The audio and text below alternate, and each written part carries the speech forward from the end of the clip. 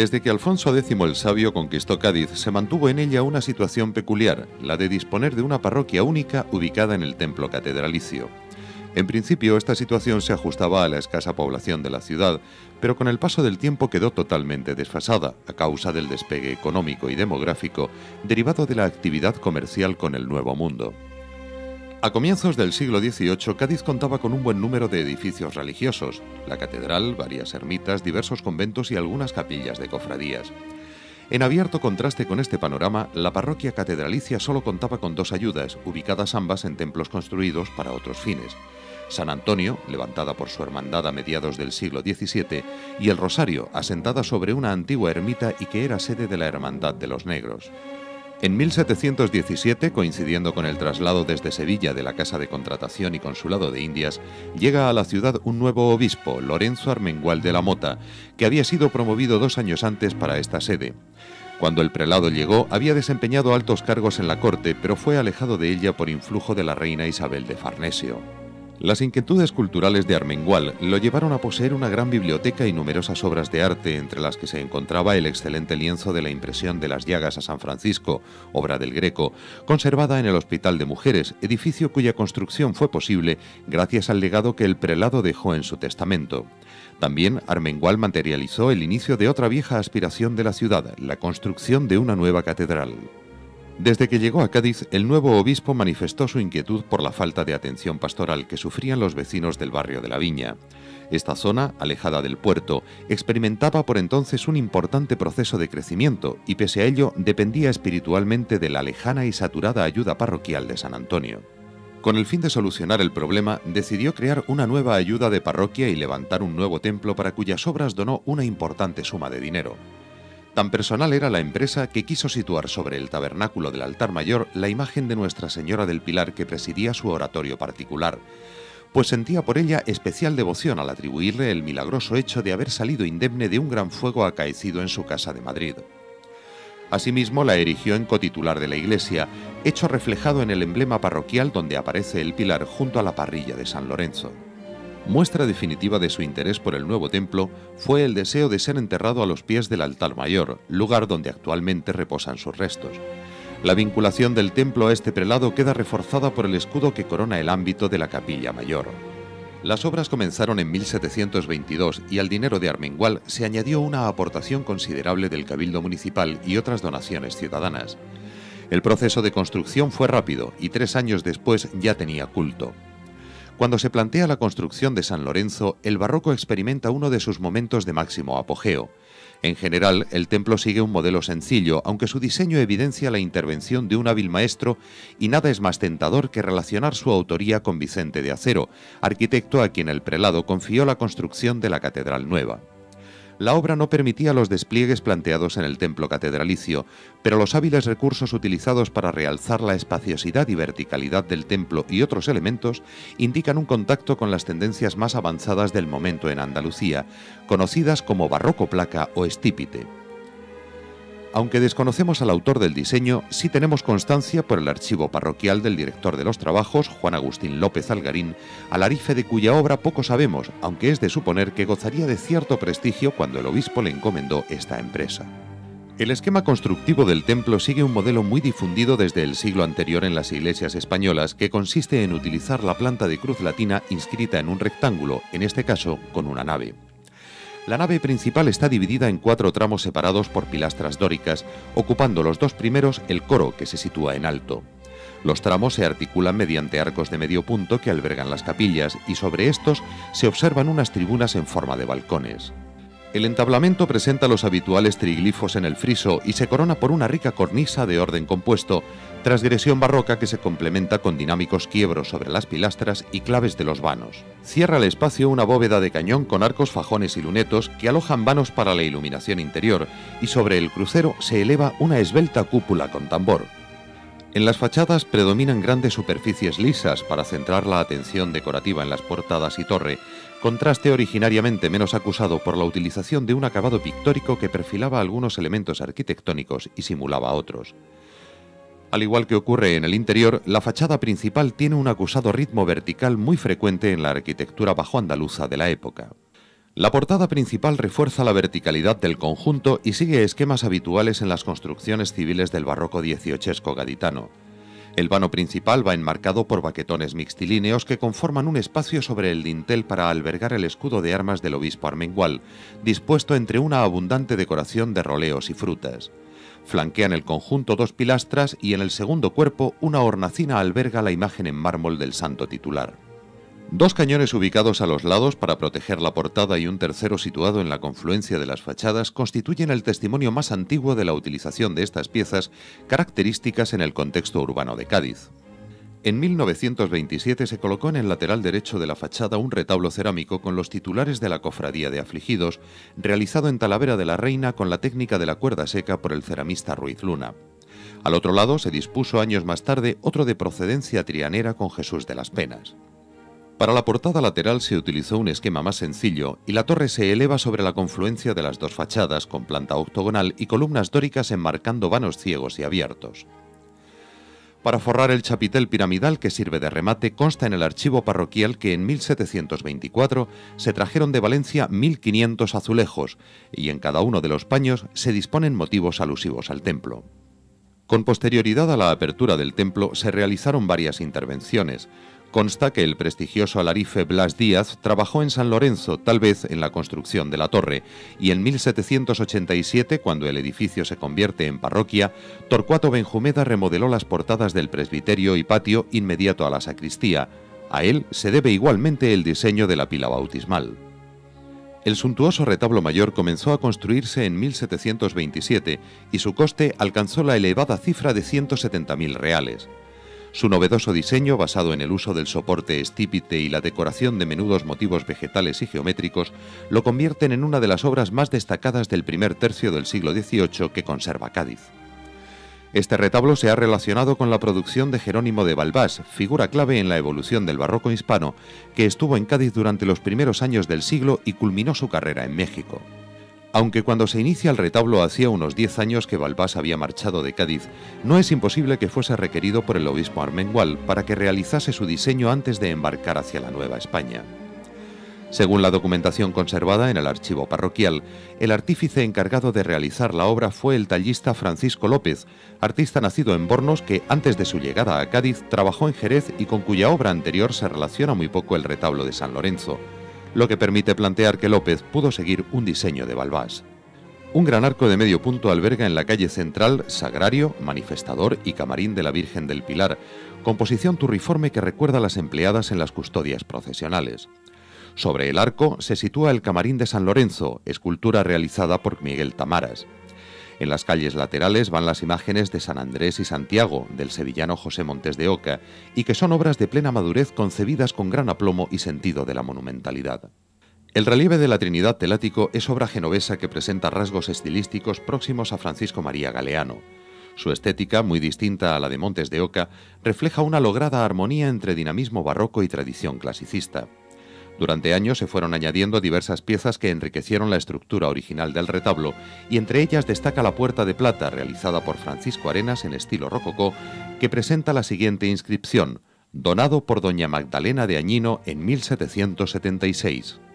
En el presbiterio, las galerías de las portadas laterales y las tribunas que hay sobre ellas fueron talladas por Rafael Marín y doradas por José Antonio Pino y Guerrero en 1787. Los ángeles lampareros fueron realizados en 1753 por el escultor genovés Antonio Molinari, malogrado artista que murió ahogado a la temprana edad de 39 años. Son tallas de gran calidad donde el autor repite los rasgos clasicistas característicos de su producción y cuya rica policromía recuerda el estilo del dorador genovés Antonio María Mortola, autor de gran prestigio que realizó diversos trabajos para este templo. Por último, completan el mobiliario del presbiterio 4 blandones rococó que talló Gabriel de Arteaga en 1795 y doró José Antonio del Pino y Guerrero. En las pechinas de la cúpula se alojan 4 lienzos ovalados realizados en 1727 por Pedro de Cabrera, que representan 4 doctores de la Iglesia. Los laterales del crucero albergan 4 retablos. Armengual patrocinó los ubicados en los testeros principales, dejando establecido en sus disposiciones testamentarias que se dedicaran a San Liborio y San Rafael, y el único dato que conocemos sobre su construcción es el pago realizado en 1728 por unos lienzos para presidirlos. Estos retablos son obras gemelas con una decoración muy similar a la del retablo mayor y sus características permiten relacionarlos con Francisco López. Originalmente estuvieron presididos por dos grandes pinturas, muestras destacadas de la producción del artista genovés Domenico Parodi, hijo del famoso escultor Filippo Parodi. La disposición en medio punto alberga en ambos casos una composición piramidal con rompimientos de gloria en la zona superior. San Liborio aparece con las vestiduras episcopales y San Rafael se representa con Tobías a los pies en el acto de recoger el pez. Contempla la escena un perro en cuyo collar aparece la firma del autor, la leyenda de Parodi Sculptor. En la década de 1920 se llevó a cabo una desafortunada reforma en estos retablos. El lienzo de San Rafael fue sustituido por el crucificado de la Expiración, procedente de la capilla bautismal, actualmente en la parroquia castrense, y San Liborio por el grupo escultórico de los afligidos, para el que se construyó una gran hornacina. El emotivo grupo escultórico de Jesús de los Afligidos y María de los Desconsuelos fue encargado en 1726 al escultor holandés afincado en Sanlúcar, Pedro Relling, que pese a su origen nórdico asimiló la estética sevillana derivada de Pedro Roldán. Los relieves de los áticos representan la apoteosis de San Cayetano y San Carlos Borromeo, obras genovesas también de cuidada factura que pueden relacionarse con la producción de Francisco María Galeano. Dos cofradías ocuparon los retablos situados a ambos lados del presbiterio. En el del Santísimo nuevamente nos encontramos con la decoración menuda a base de cardinas y elementos geométricos de los otros retablos. Un San Miguel de Candelero preside el conjunto que, como el San Antonio situado a uno de sus lados, presenta los rasgos estilísticos habituales en la producción de José Montes de Oca. Las otras esculturas pueden relacionarse con maestros genoveses, destacando la cuidada factura de las pequeñas representaciones de los patronos y el Niño Jesús. El retablo del lado de la epístola perteneció originalmente a la Cofradía de los Afligidos, se realizó en 1727 por Isidro de Quirós y aunque está centrado por una gran vitrina con elementos rococó añadida algunas décadas después de su construcción, en ella se localizaban originalmente las imágenes titulares de la Cofradía de Afligidos. La talla de San José, que actualmente alberga, es obra de gran calidad muy cercana a la producción de Antonio Molinari. El púlpito, igual que otras piezas de este tipo conservadas en los templos de Cádiz, fue realizado en talleres genoveses con mármoles de colores. El encargo coincide también con la fecha de 1727, cuando se inicia la ejecución de los principales elementos de arte mueble en la iglesia. En los frentes se alterna el escudo de armengual con los emblemas de la parroquia y el tornavoz es obra local de madera tallada, rematada por la figura de la fe, cuyo dorado renovó José Antonio del Pino en 1785. Destaca en el conjunto de la iglesia la capilla de la Virgen del Pilar, titular de una archicofradía fundada en 1730 por el obispo armengual y actualmente fusionada con la Cofradía de las Penas, que ocupa el lugar donde originalmente se abría la puerta lateral del templo y fue inaugurada en 1753. Todo el espacio está totalmente cubierto de elementos decorativos. El intradós del arco lleva una decoración estofada con rica policromía al estilo de Francisco María Mortola, bajo el que se disponen dos lienzos con la representación de la Virgen apareciéndose a Santiago y el martirio de este apóstol. Dos ángeles que sustentan el escudo de la cofradía sobre la clave y otros dos más pequeños que portan lámparas son obras genovesas relacionadas con la producción de Francisco María Galeano. En el retablo principal predominan las rocallas con algunos motivos vegetales intercalados. En él ocupa el nicho central la pequeña imagen de la Virgen del Pilar con los santos Andrés y Santiago.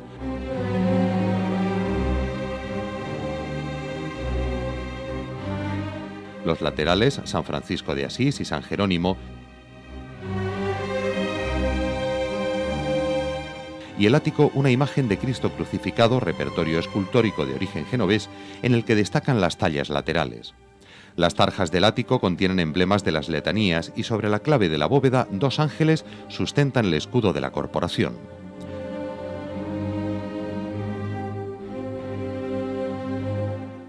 El diseño de la mesa de altar permite conjugar la utilidad propia de su función con la necesidad de espacio de la cofradía, ya que a su vez sirve de arcón para guardar enseres y papeles del archivo. Una vitrina de madera dorada situada en el testero izquierdo guarda la cruz de guía, valiosa pieza de ébano y plata, mientras que en el frente opuesto se venera un lienzo que representa al Santo Cristo de Rivolta con las ánimas del purgatorio. Entre 1759 y 1700 melos para el segundo tramo, dedicados a San José y San Nicolás de Bari. Cubren toda la superficie motivos rococó con abundancia de tarjas arriñonadas. Hoy ocupan las hornacinas las imágenes de la Cofradía de Nuestro Padre Jesús de las Penas y María Santísima de la Caridad, tallas realizadas por el imaginero sevillano Luis Álvarez Duarte. La capilla bautismal es de dimensiones idénticas a la que presenta la del Pilar, aunque a lo largo de su historia ha sufrido varias transformaciones. La pila bautismal, de mármol blanco, sigue el tipo tradicional y fue realizada en Génova según diseño de Torcuato Benjumeda. Actualmente se ubica en ella la imagen de la Cofradía del Descendimiento, corporación fundada el año 1669 en el convento de la Candelaria, que tras pasar por varias sedes se instaló en San Lorenzo a mediados del siglo XX. El Cristo y la Virgen de los Dolores son obras del escultor Francisco Buiza Fernández, realizadas en 1978, y el San Juan y las Marías fueron realizados por Luis González Rey. El primer tramo del lado de la epístola está ocupado por un retablo que, construido hacia 1763, sufrió una importante reforma en el siglo XIX que afectó al enmarque de la hornacina y a la policromía, y está presidido actualmente por una pequeña imagen de la Virgen del Carmen de Candelero. Para el coro se encargó en 1792 un órgano cuya caja realizó el ensamblador y tallista Gonzalo Pomar, gran maestro de la retablística rococó gaditana, al que se deben, entre otros, los retablos mayores de San Francisco y Capilla del Nazareno de Santa María, cuya estética es totalmente opuesta a la de esta obra tardía, que sustituye el movimiento barroco por la gravedad del clasicismo académico. El Papa Benedicto XIII alentó el establecimiento en el nuevo templo de San Lorenzo de una venerable orden tercera de servitas de Nuestra Señora de los Dolores, iniciativa que fue acogida con gran interés por el obispo armengual, y en 1727 el prior general de la orden expedía la patente de fundación. Se le adjudicó la capilla situada en el tercer tramo del lado de la epístola y para presidirla se encargó en 1729 una dolorosa de candelero al escultor José Montes de Oca, obra que en la actualidad se encuentra alojada en una hornacina abierta a la calle Sagasta. En 1760 se decidió construir una capilla más amplia cuyos trabajos fueron dirigidos por el alarife Diego Ramos, pero la falta de fondos provocó su paralización. 5 años más tarde se reiniciaron las obras con un nuevo y ambicioso proyecto de Torcuato Cayón, quien pretendía convertir el templo de San Lorenzo en una iglesia de 3 naves. Tampoco se culminó esa iniciativa y fue en 1774 cuando se concluye la fábrica bajo la dirección del maestro Francisco Lorenzo Cañete. Su entidad arquitectónica le confiere carácter de pequeño oratorio, circunstancia por la que se convirtió en sagrario a partir de 1858. El recinto, de planta cuadrada con cúpula semiesférica y coro alto situado a los pies, estaba profusamente decorado con yeserías, elementos de talla dorada que desaparecieron en reformas decimonónicas y 4 lienzos de medio punto con pinturas alusivas a la orden bajo la cúpula. Para ubicar a la titular se encargó en 1776 un retablo al tallista Gabriel de Arteaga, autor del Mayor del Carmen, que es una de las piezas más logradas de la retablística rococó en la ciudad y de cuyo dorado se encargó Antonio Pecio. En 1880 se planteó la sustitución de esta pieza, aunque conservando el camarín primitivo con rica decoración de rocallas y espejos. El nuevo retablo fue ejecutado en madera policromada a imitación del mármol por Juan Rosado, según modelos academicistas combinados con motivos eclécticos propios de su época. Consta de un solo cuerpo flanqueado por columnas corintias dispuesto sobre alto banco en el que se ubica el sagrario, y en los extremos 2 ménsulas sustentan esculturas cubiertas por doseletes. En el testero lateral, 2 arcos rehundidos alojan sendos retablos de estilo rococó realizados en 1776 por Gabriel de Arteaga y dorados por Antonio Pecio. El primero, dedicado a San Juan Bautista y sufragado por Juan Gerón Gutiérrez Gallón, está presidido por una talla del titular, a cuyos lados van San José y San Ildefonso, y en el ático un lienzo que representa a la Divina Pastora. El otro retablo, dedicado a San Francisco Javier, donado por José Álvarez Campana y Francisco Javier Meléndez, presenta una estructura semejante a la del anterior y junto al santo titular acoge las tallas de Santa Rita y Santa Gertrudis.